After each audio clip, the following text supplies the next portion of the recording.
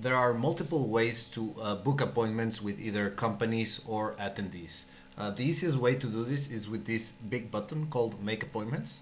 Once you click here, you will be able to first plan your first appointment, which can either be with attendees or companies, and you can access this with the attendees list or the companies list. No? So for example, in this case, we want to have, for example, a meeting with Gerard, founder and CEO of Bridge2Food.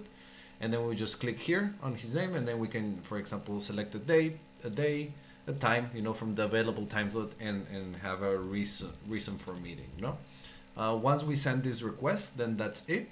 And then Gerard will get the request, and he will either accept, decline, or change time, and you will get a notification when he or she accepts.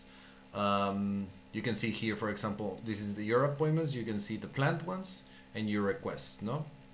You're always, of course, available to edit or remove the appointment, and you can access this also here on menu, My Meetings.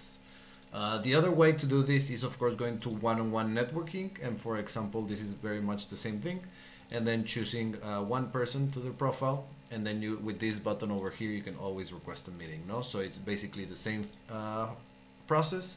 And last but not least, you can always go to the booths, to the companies, and you could always just over here on the booth, there's a request meeting, and you can do the same for a company.